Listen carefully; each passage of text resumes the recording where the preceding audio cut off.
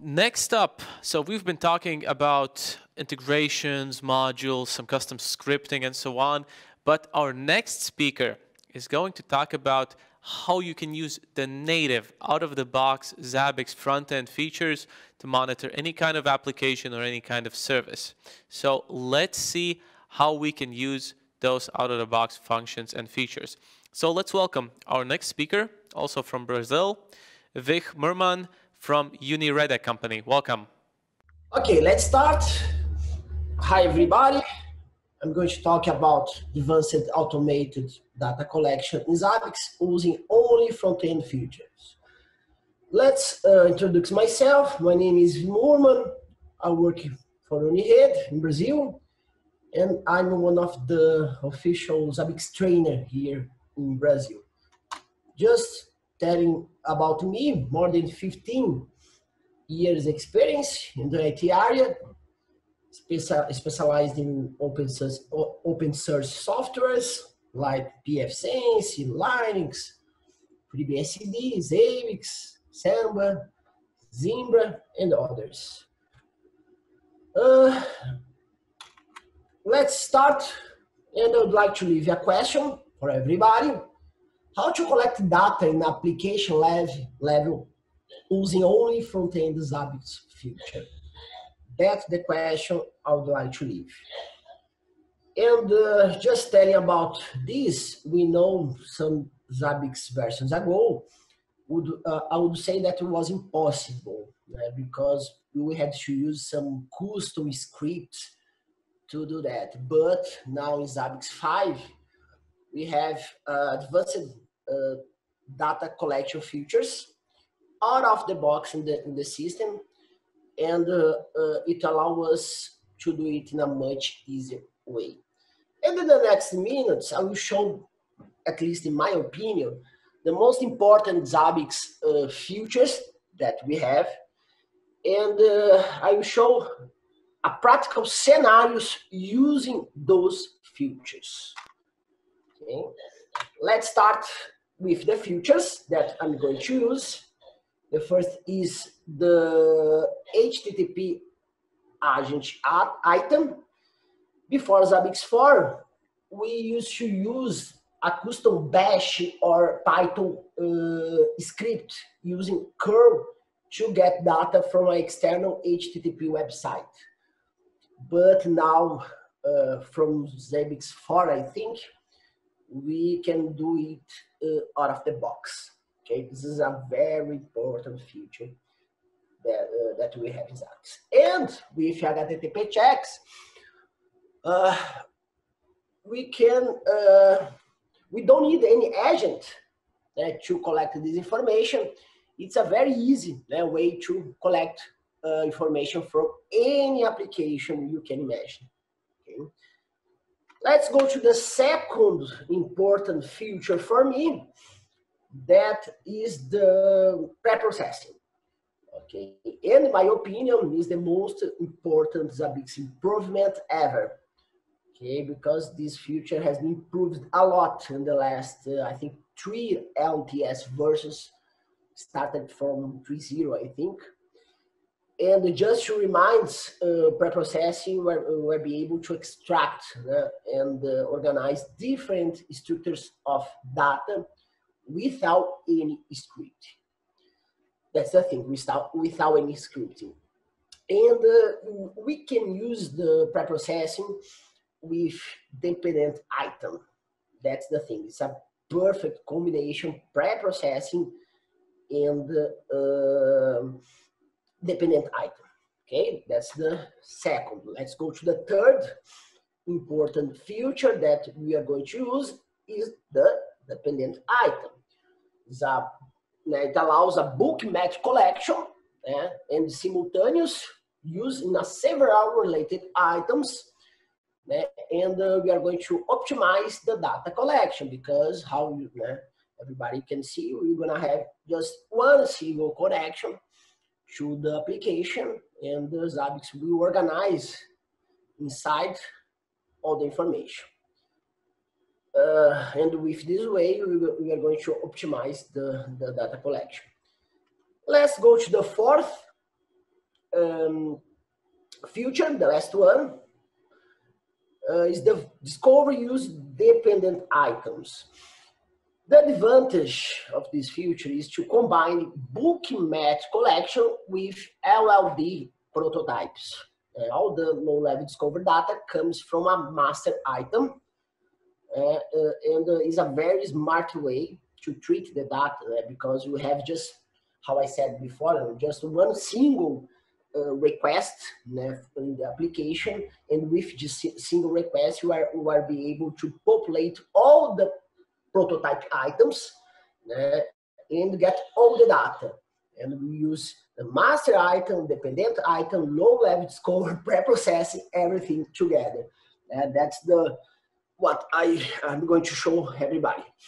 Let's go to the practical scenario. Just tell you about COVID-19 in Brazil. That's what I'm going to extract this information. We have more than 150,000 people die here in Brazil. And Brazil has the second highest coronavirus death toll in the world after USA, and the third highest number of the cases after USA and India. The country also has passed 5 million of infections early this week. Then we are going to collect Brazilian COVID-19 statistics using only Zabbix front-end features. Okay, let's go first to the source of information. What is the information? The information is now website. Just let's show very quickly this website. We can access this website. It's public, okay, and it's not JSON format, divided in states. Okay, each state has 3 or 4 metrics for each state. Okay, let's go to the presentation again. I divided the process of configuration in 2 steps. Okay, the first step, I create a host called Brazil with a low-level discover HTTP agent template with a host prototype inside. That prototype is for the creation of the hosts that will represent the information of each Brazilian state. It means that we are going to have one host for each Brazilian state with the information for that state. And the second step, that host was created by the low-level discover in the other step. This host has a template with a low-level discover 2, but this low-level discover item will get the data only for each Brazilian state. It means each host has the information of each state, okay? Which means the host will organize the information for each state.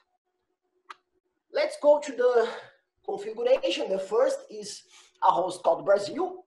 With that template, has one low-level discover that gets the information from that website with the information using HTTP agent to get the list of the states. Okay, with this website, we are going to get the list of the Brazilian states.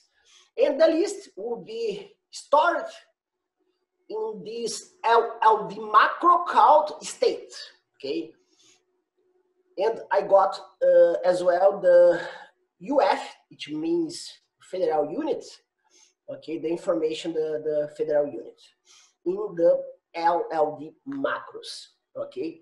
This will be used, this macro, to create the hosts. Okay, we're going to create, we have one host prototype. Just show very quickly in the real scenario.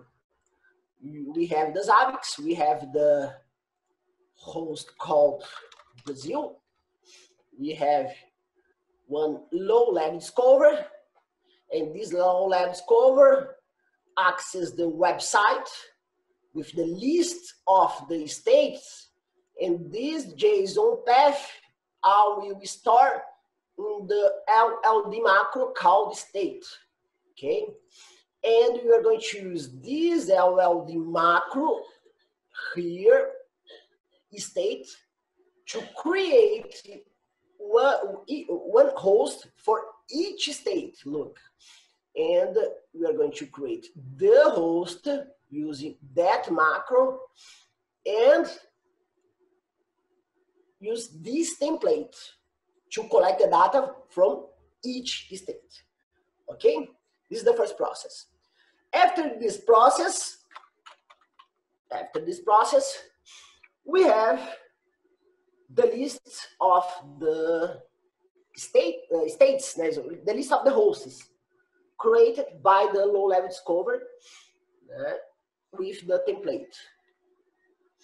Just show in the real scenario, in the Zabbix, look, I put every host, all the hosts in a group called Brazil. That's the group. Oh, look. Oh, we have 26 states, more one federal district. Brasilia, 27, the total, with that template. Then go to back in the representation.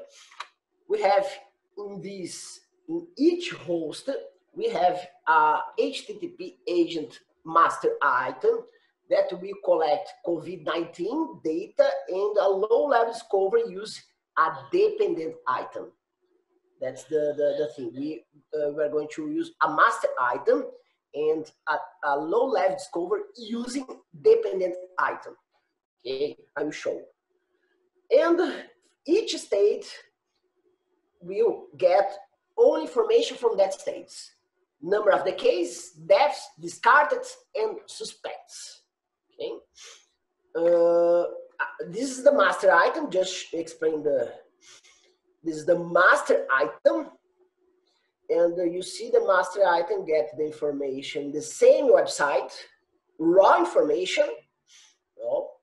Then I have a low-level discovery using that item, master item. Okay. And I will store again 2 JSON paths, 2 macros, LLD macros, state and UF, federal unit. In this case, I will explain, I need the UF because the key, prototype key, item prototype key, doesn't allow special characters. And the name of the states in Brazil have special characters. That's why I had to collect as well, LLD map called UF, because UF don't have special characters. That's the low-level discovery called discovery status. That low-level discovery is using a master item, and has a filter called state, because each state will have information for information for that state.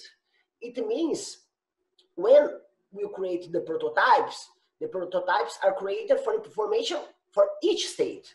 That's why I'm filtering this LLD for the host name in the Zabbix, because, just explain very quickly here in the Zabbix, the host name here creating the host is the same as the host name of the state.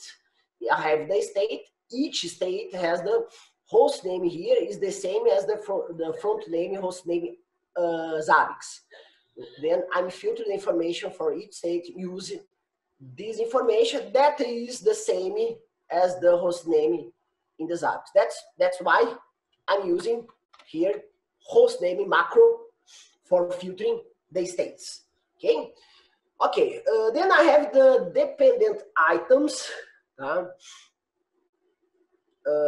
I have the dependent items using a JSON filtering. Okay, I have in this prototype, I have a master item prototype that collects data, COVID-19 data from that state, use the filter again, but this filter is federal unit, and I had to use federal unit because of the key doesn't allow special characters. And for the prototype dependent items, I can filter the JSON path for each field. For example, this number of cases, I filter only the field called JSON field called cases. Okay, let's just show very quickly here how I did that. I will access in the latest data São Paulo information. Okay, and I have this is the master data from São Paulo that was created in that low-level discover. Formation only São Paulo information. The low-level discover filter information for each state. This is a master prototype, master dependent prototype item with formation São Paulo. Then I create one item for each information here. One item for deaths. One item for cases, suspects, discarded. But all these items came from this master item. Okay, just look, dependent from the master item. Okay, and all those data, all this data here too came from a master data that is that. Opa. Came from here. It's 3-level process actually, you know. Okay, let's go have the data organized here. But plus I got the geolocation reference for each state using the API Open Weather Map to populate it in the Zabbix inventory. I'm using the geolocalization because I will show Grafana dashboard that I did, and I use a word map Grafana plugin, and this geolocalization will be used by this Grafana plugin. HTTP agent 2 I'm using, query fields, API ID, and pre-processing to extract, to collect only the field that I want in this JSON. Okay, I have a master item, 2 dependent items using pre-processing. Just look here, opa. Look here, master item, 2 dependent items. Let's go back here. São Paulo, I have a master item, getting all the geolocalization information from São Paulo, and with a dependent item that got the item from here, I have longitude, latitude. Okay, let's go back with this localization. We have all the latest data that I just showed, all the information, and number of the case, suspect, death, discarded from each state, created automatically. I did not have create any manually item. Everything came automatically. Okay, and the geolocalization of São Paulo. This is Zabbix latest data. Okay. Then finally, I used Grafana to show all the data with the geolocalization for each state here. Let me show very quickly the real Grafana here. I have the Grafana. I have the geolocalization of the state. Each state has the number of cases. This is the total. This is the total of cases in Brazil, more than 5 million. And this is the number, the total of deaths. This came from Zabbix. This came from Zabbix from the inventory. Each host has 2 fields: inventory field came from there. You just finish here the presentation. We have this, the total, I think is the total of the table with the numbers of deaths and the case. Okay, I think it's enough for today. We have had enough time. I say thank you everybody for the patient. Okay. Yeah, I finish here. Thanks a lot for everybody. Thank you a lot, Vih. I think that was a really nice real-life use case that actually many people at this point in these trying times would be really interested in, maybe in implementing, for their own countries or regions and so on. So a couple of questions for you. I hope that you are prepared. So have you created maybe some other similar use cases for Zabbix, with other real-life examples or something like that? You can maybe briefly mention your other projects, maybe to inspire other people, or maybe they can ask you about them in the chat later on. Hi, Arthur. First of all, I'd like to say thank you to you, to Zabbix. It's a pleasure to be here today. Yes, I can another situation. We can extract data from any kind of application. The HTTP agent item, it's very useful for us because all the applications has HTTP web server available to extract data, and and we have the preprocessing feature allow us to extract the data that we want. It means we don't need any kind of scripting to extract this data, and we can connect to any available API HTTP web server, any kind of application. Mm-hmm. Thank you. Another question. Have you read about the new item type in 5.2, the script item? And maybe you have some ideas how you can use that, because it's quite similar to HTTP agent item, just a bit more complex. To be honest, I didn't check this new item. I think this release was, I think it was last week, the new version of. Yes, it's very new, yes. It's too new for me. I think the next week I'm gonna check it. So I think I'm gonna give you an offer. I would really like for you to check it out, and then maybe share your experience or some ideas that you may come up on our forums, on Reddit, maybe, and other social networks. I think that would be really nice.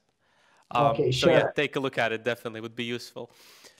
Thank you a lot. It was a really interesting use case, like I said, and I hope to hear from you soon on our other social networks and in upcoming meetups, summit next year, and other events that we do host. Thank you. Thank you, Arthur.